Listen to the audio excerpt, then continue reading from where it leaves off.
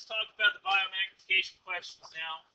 Describe how brown pelicans have accumulated domoic acid in Monterey Bay during the 91 outbreak. So in 1991, there was a big outbreak of this toxin throughout this area, and it was found in brown pelicans. How did it get in there? Okay, so the point here is that pelicans ate. What do pelicans eat? Which ones? I know. Which ones? Glad that's on tape. Yep. Pelicans ate anchovies. Oh. And then anchovies ate what? The plankton, the pseudonychia. So in other words, domoic acid accumulates in the pseudonychia, the diatom. It then is gone, for instance, the anchovies when they eat it, and then from anchovies into pelicans. Alrighty. Just so that, because, well, never mind, I'm not thinking it's everything. Alright, now, number 8. Seriously. Embarrassing. Give this to the person.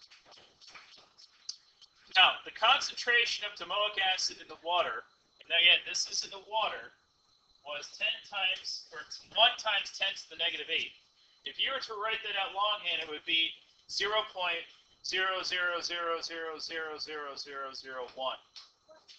Okay? Very, very teeny tiny. Okay? Not much. However, in the producers, it was 0.5 milligrams per liter. Much higher. So, how many more times concentrated is the domoic acid in the producers in comparison to the water? What would you do? To do this, you would take the big value and divide by the small value, which is times 10 to the negative 8. And if you do this correctly with your calculator, you end up with a value of 5 billion more times. Now, why does this happen?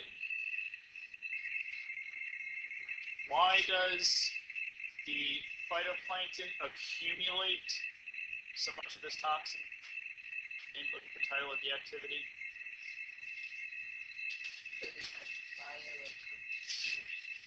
This is called bioaccumulation. It just builds it up. Wow. Accumulation, it builds it up within its tissues from the environment. Okay? Now, number 9 is a related question. The domoic acid concentrations in primary consumers, secondary consumers, and tertiary consumers is 0.23, 2.07, and 3.8 milligrams per liter respectively.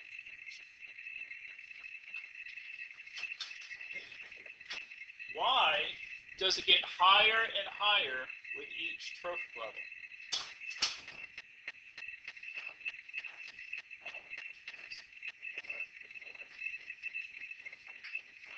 That's it.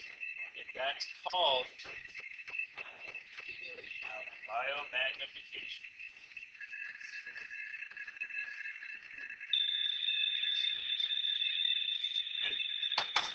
That is biomagnification.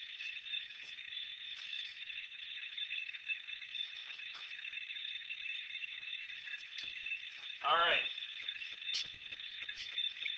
Time for a little bit of an inference here with number 10. All right, just pretend that today is Thursday. Okay? Today's Thursday. Opening season is scheduled for Saturday. The opening season for razor clams. Razor clams are known to sequester or accumulate this toxin. Well, regulatory levels of domoic acid in razor clams is set at 20. If it gets above 20, then you need it. Okay? For the past month, several months, it's been about 3 micrograms, well below 20, so it's safe to eat. However, yesterday, it went up to 10. Okay? Keep in mind that it takes 24 hours to test the plants for that demonic acid. What would you do? Well, don't get ahead of yourself yet, because what day is today? Thursday. When does the season start? Saturday. So what do you think you do? Test Friday.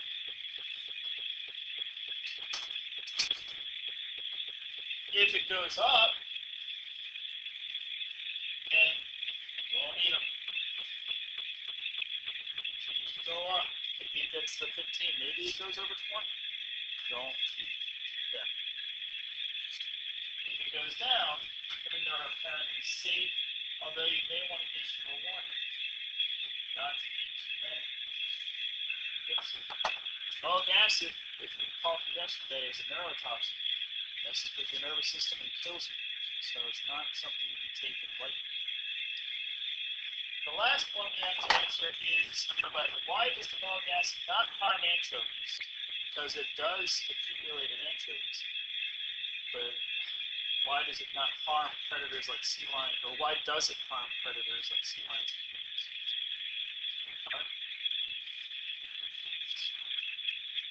Yeah, anchovies have a lesser amount.